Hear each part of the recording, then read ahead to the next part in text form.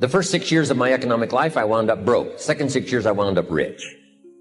Someone says, don't you have to do the second 6 years like you did the first 6 years? And jot this down. No.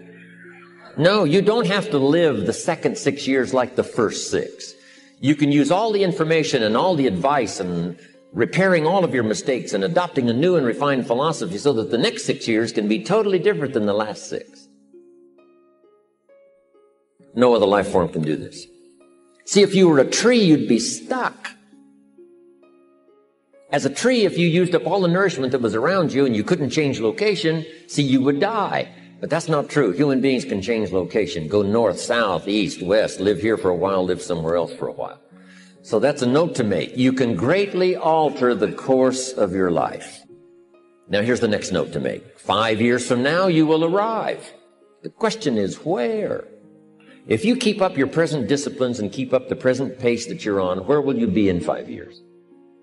Boy, it's easy to say, hey, I haven't really thought about that. So now make this note. In 5 years, here's the probability. You will either arrive at a well-designed destination or an undesigned destination. And I promise you, 5 years from now, you really don't want to arrive at an undesigned destination. Because you may very well wind up wearing what you don't want to wear, driving what you don't want to drive, living where you don't want to live, maybe doing what you don't want to do. Simply because you didn't design a better destination. Now, sometimes after we've lived a few years, now to repair our mistakes and get back on track seems like a tough job. If you start early, the fortune belongs to you. If you start early. All fortunes that are available to humans, if you start early, the promise looms large and the odds are heavy in your favor. Now, yes, it's possible to do some radical things starting late and still arrive with some good treasures and some good things.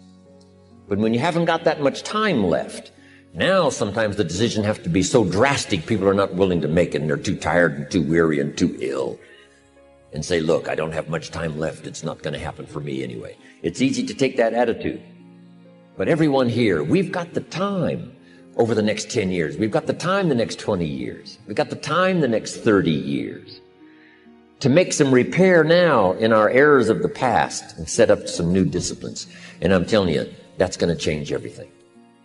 So, 5 years from now, I wish for you to arrive at a well-designed place.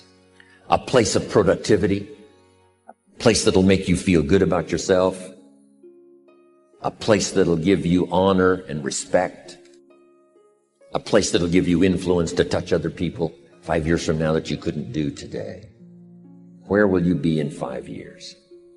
Key phrase, we go the direction we face. If you start designing something at the end of this direction, sure enough, you will start going the direction you face.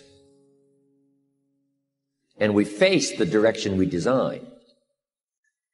Direction determines destination. Destination is not determined by hope. It's not determined by wish. Destination is determined by direction. You cannot change destination overnight.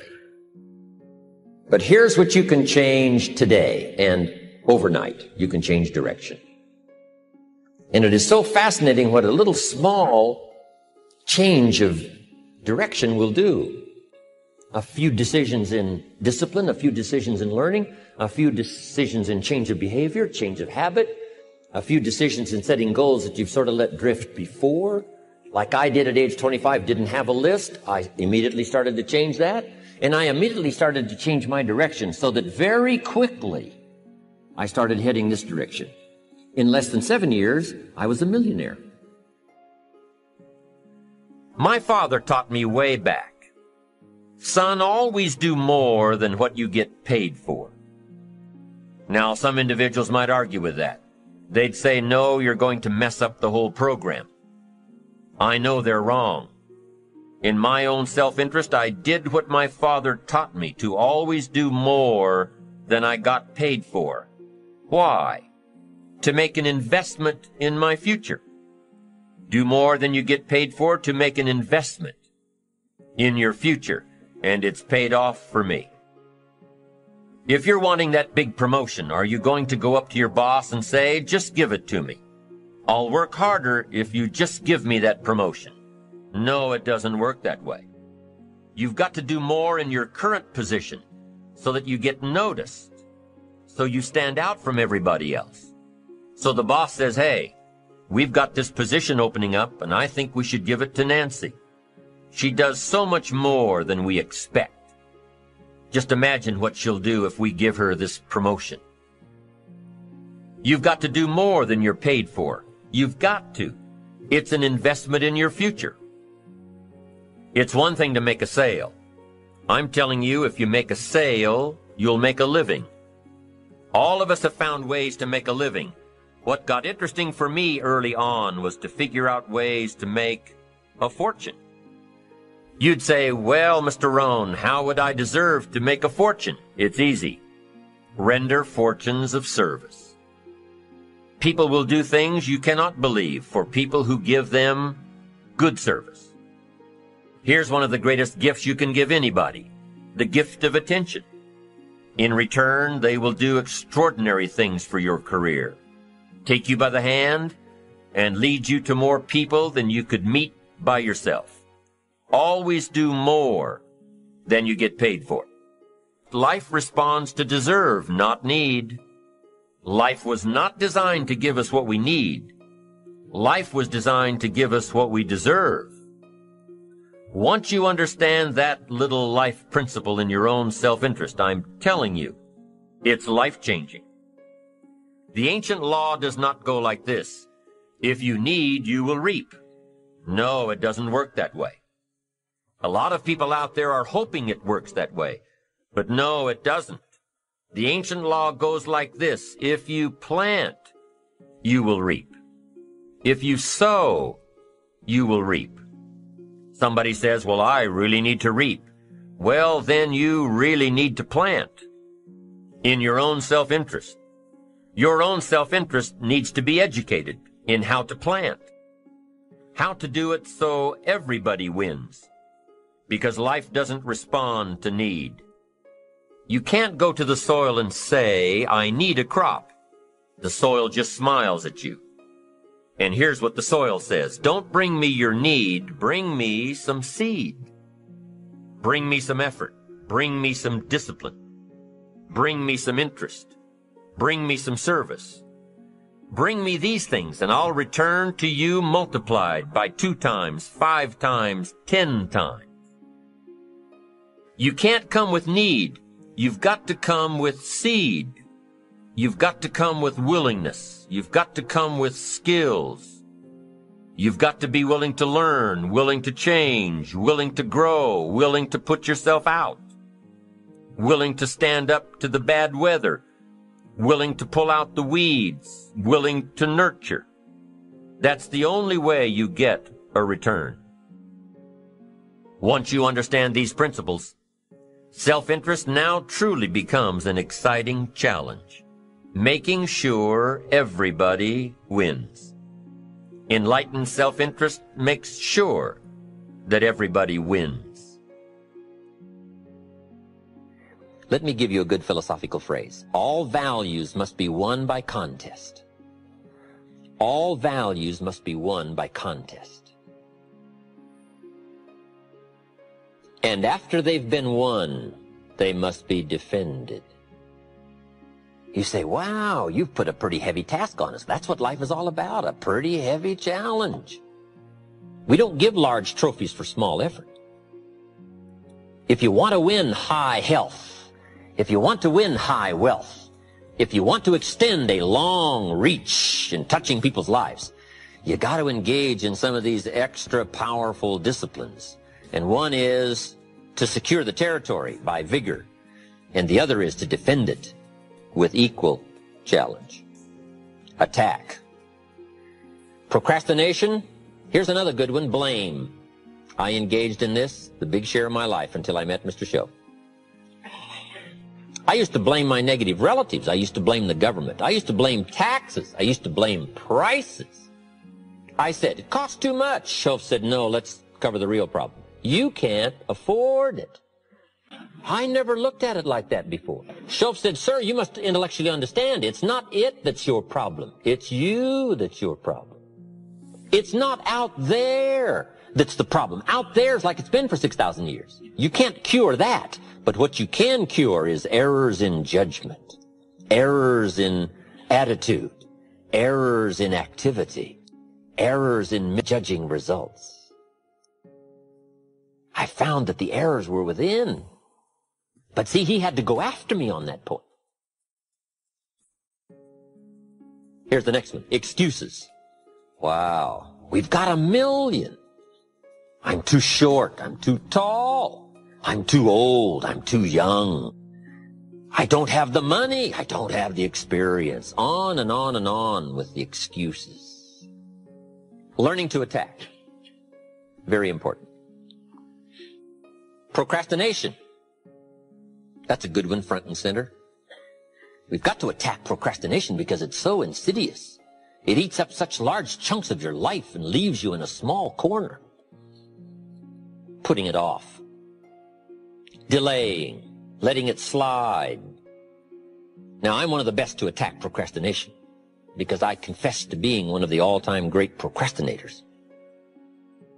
I've done a lot of things, but I've put a lot of things off. Procrastination. I am so good, I could teach it. But I also know the pain of procrastination. I also know the regret that comes from procrastination. I can also show you pieces of my life missing, never to be repaired, because I let it slide. Now see, if we all studied our own lives, and we're trying to help somebody with this insidious disease of procrastination and putting it off, front and center, we use ourselves as best example, because you feel the strongest about your own experiences and your own emotions. Do you think you could help somebody with procrastination? Developing this skill of going back, rehearsing your own life, and coming up with the essence of the emotion and the experience to try to illustrate to somebody how insidious it can become and how devastating it can leave your life and what'll be missing if you let it slide. That's what we call learning to attack the problem. Now, underline the word attack. It's very important to go after the insidious. If the future gets clear, the price gets easier. Because you got to remember, for every promise, there's a price to pay. Everybody's got to pay the price. Everybody's got to do the deal. Everybody's got to do the disciplines. Everybody has to pay. But here's what I've discovered. If the promise is clear and powerful, the price is easy to pay. The price is some classes. The price is a few books. The price is a few disciplines. The price is finding something that'll make your life better, make you grow, make you change, make you develop. So the first part of the key is to design the promise. Then, what is the price to pay? I'm telling you, the price will be easy. Anybody in my audience, no matter where you are, where you come from. Color doesn't matter, religion doesn't matter, where you grew up doesn't matter, circumstances don't matter. I'm telling you, if you'll make the promise of the future clear for yourself, the things you want, the places you want to go, the things you want to have, the person you want to become, the skills you want, the homes you want, the future you want, the friends you want, all of the values of life that you could possibly want. If you'll make that clear, make those lists, and be serious about it, I promise you it's an easy price to pay. Anybody can pay it. And the best advice I can give you is, if I can do it, you can do it. Farm boy from Idaho, raised in obscurity, I changed my life, turned it upside down, turned it all around, found economics, found future, found promise, and if I can do it, you can do it. So, start setting your goals and see if you can't get a better excitement going for the things you want to accomplish for the future. One of the major reasons for setting goals is for what they make of you in achieving them. My teacher advised me when I first got started at age 25, he said, Jim, why don't you set a goal to become a millionaire? He said, it's got a nice ring to it. You know, enough zeros to impress your accountant. And he said, I'm here to help you. You're only 25 years old. You've been to 1 year of college. You've got a beautiful family, every reason to do it. Why don't you set a goal to become a millionaire? And he said, here's why. And I thought, he doesn't need to teach me why. Wouldn't it be nice to have $1 million? He said, no, then you'll miss it. He said, here's why. For what it will make of you to achieve it. I'm telling you, that statement changed my life. Set the kind of goals that will make something of you to achieve them. He said, now, once you become a millionaire, what's important is not the money. I thought, that's kind of strange teaching. He said, honest, it isn't important. He said, you could just give the money away. Now, I did better than that. I lost it all. By the time I was 31, I was a millionaire. By the time I was 33, I was broke. But when I lost all my money, guess what? I found out Mr. Schoaf was right. What was valuable was not the money. What was valuable was what I became to earn the money. The skills I had, the knowledge I had about the marketplace, the values that I had going for me. They were more valuable than the money. And here's an important statement to remember. It's not what you get that makes you valuable. It's what you become. So part of the key here is to set the kind of goals that will make something of you. Don't set them too low so that you don't have to grow and you don't have to read and you don't have to try and you don't have to stretch. Don't set them too low. And then don't sell out. Don't go for something that's going to cost you your virtue or cost you your values or sell out your principles. There's a good middle road here to follow. Goals that will inspire, goals that will help you grow, change, develop, and become better than you are. Okay. Now let's talk about financial independence. How to become rich by 40, 35 if you're extra bright, much sooner if you find an opportunity like I did. Let me show you how I did it. Financial independence. I like the phrase financial independence. Some people are a little bit concerned about using the word becoming rich or becoming wealthy, and I can understand that. I struggled a little bit with this. Is it okay to go for becoming rich, go for becoming wealthy? And maybe that's a bit too strong a word or strong a term. So here's what I've come up with that I think is comfortable for me, and that is how to become financially independent. I think it's every person's heritage here, especially in America, to become financially independent. Now, let me give you my definition of financial independence. Financial independence is the ability to live from the income of your own personal resources. Financial independence. Now it depends on how you want to live. If you need $2,000, $3,000 a month, if you need $4,000 or $5,000 a month, if you need $10,000 a month, some people may need, $100,000 a month. But whatever you would need to live, and you could earn that living from the income of your own personal resources, that's what I call financial freedom, financial independence. And let me show you how to acquire it. If you start at age 15, between ages 15 and 35 is 20 years. And in my personal opinion, based on my own studies and my own experience, 20 years, in my opinion, is enough time to become financially independent. If you're not, you don't live in the wrong country. Probably what's happened is you have the wrong plan. And it's easy to be a nice person with the wrong plan. I found that when I was 25 years old. I was broke at age 25, and I was a nice guy. You would have liked me. But I'm telling you, my plans up until then, especially my financial plan, left me broke. I totally changed it the next 6 years, and I became financially independent. So I know what I'm talking about. It is possible in a reasonable amount of time, 15 to 35, whatever, 20 years time, enough time. You can do it in a much shorter period of time, like I did if you want to. But this is a reasonable enough time. But here's number one. First of all, you got to have the right philosophy. Philosophy is our ability to gather knowledge and sort through it and decide what's valuable. To develop a philosophy about life, a philosophy about our health, a philosophy about our family relationships, a philosophy about economics. And if you develop the right philosophy, that's what helps to set this sail.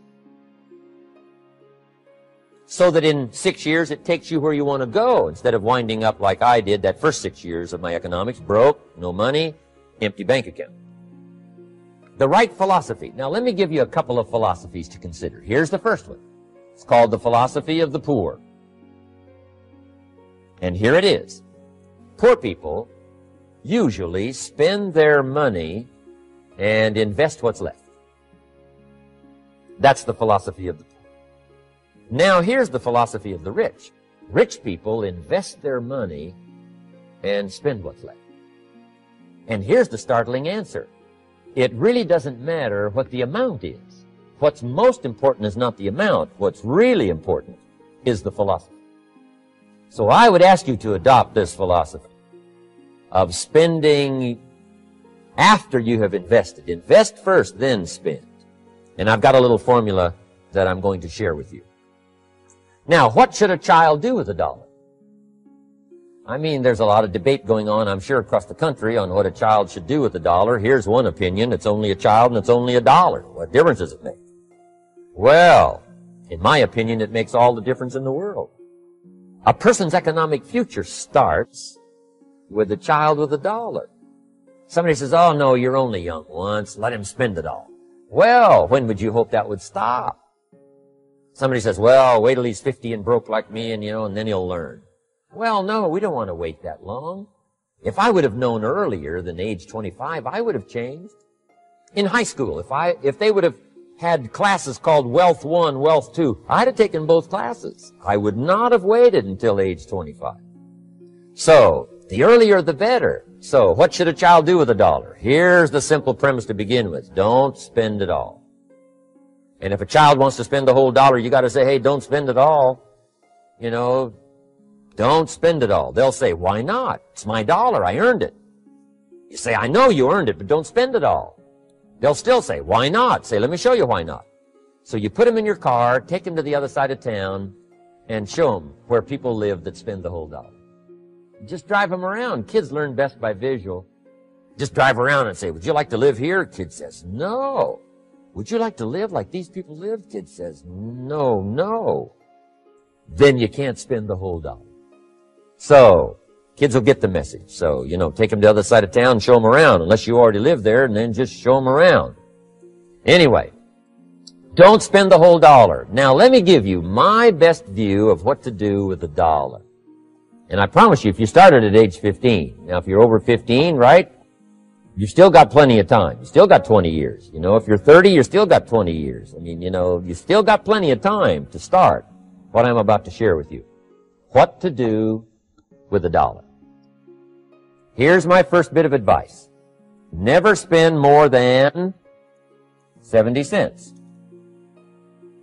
Never spend more than 70 cents. Now, you got to pick some number, and the number you pick is going to be determined by your philosophy. It's going to be determined by what you've been taught or your experience teaching yourself. When I first met my teacher, Mr. Schoaf, I was at about 110% of each dollar.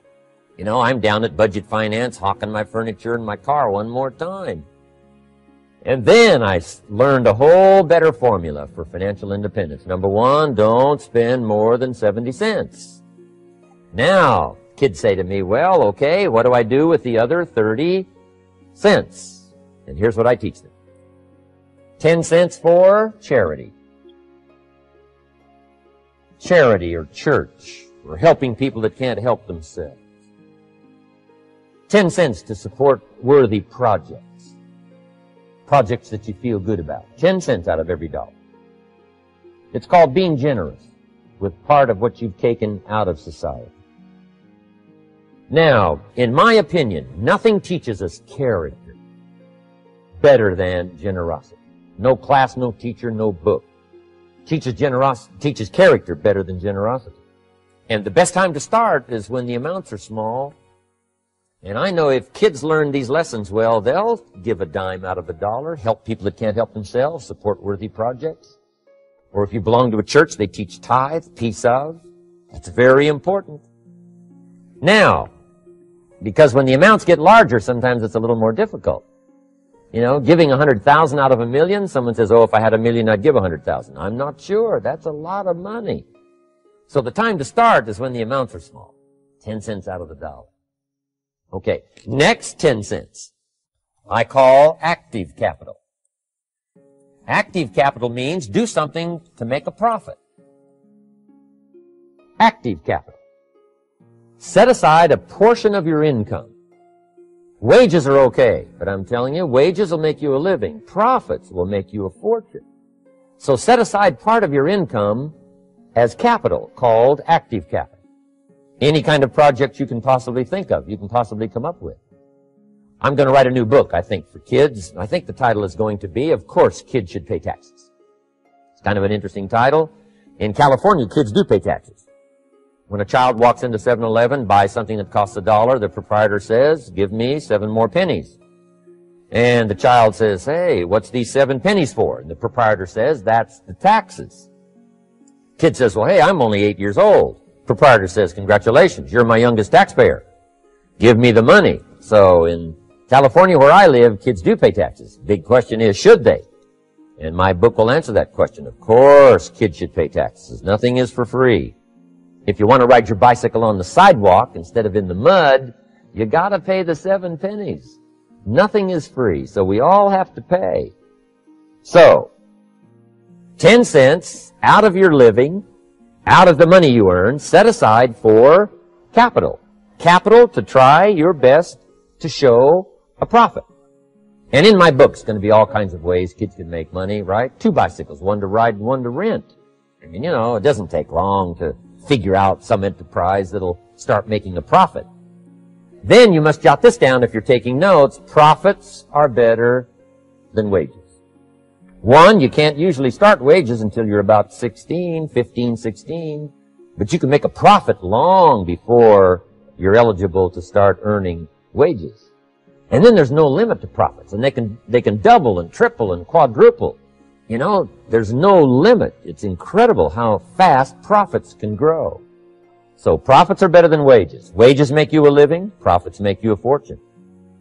Now, the third 10 cents is vitally important. I call it passive capital. Capital you let somebody else use. A financial institution, stocks and bonds, mutual funds, whatever. Let someone else use it. You furnish the money. They use it to make a profit, but they pay you for the use of it, called interest. And here's one of the things that'll make you financially independent fairly quickly, and that's called compound interest. And this is how you get it. Letting someone else use a portion of your money, your substance. They show the profit, they pay you interest. And this passive capital, I'm telling you, over a sustained period of time, if you'll develop this little 10, 10, 10, and 70, especially starting at age 15, I'm telling you, by the time you're 35, you will be financially independent. You'll have the ability to live from the income of your own resources. And then one more point on passive capital. There's a Bible philosophy. I'm an amateur on the Bible. But there's a Bible philosophy that teaches the borrower is servant to the lender. And if you want to be in a powerful position as you grow older, finally when you become mature, maybe have your own business, things have worked out for you for the future, the position you always want to be in is the power position. And that's called the lender. The lender is the power position. So if kids learn early enough, and then you ask them what they'd like to be when they grow up, I'm telling you, once they understand, they'll say, well, one of the things I want to be is one of those lenders. That's the power position, not the spender. No, you'll be pitied the rest of your life if you just become a spender. You gotta become a lender. And I think this is one formulas to follow. 10 cents out of every dollar. Let someone else use it. Be the lender, power position. Then try to show a profit. Can't we teach our children how to take $1, search the neighborhood, find a broken wagon, pay $1 for it, bring it home, you know, clean it up, sand it until it's clean, paint it red till it shines, straighten out the wheels till they're true, take it back to the neighborhood, sell it for $5? Anybody can do that. Now, does the child deserve $4 profit? And the answer is yes. Society now has a mended wagon. That's what America's all about. Finding something, touching it, making it better, making a profit, taking part of your resources, helping people who can't help themselves. Let someone else use it to make a profit. Some projects require more capital than one person has. Exciting. And then let them pay you for the use of it. America's had this philosophy now all these years. Communism has taught all these years capital belongs in the hands of the state, not in the hands of the people. We've been teaching all these years capital belongs in the hands of the people, not in the hands of the state. And we turned out to be right.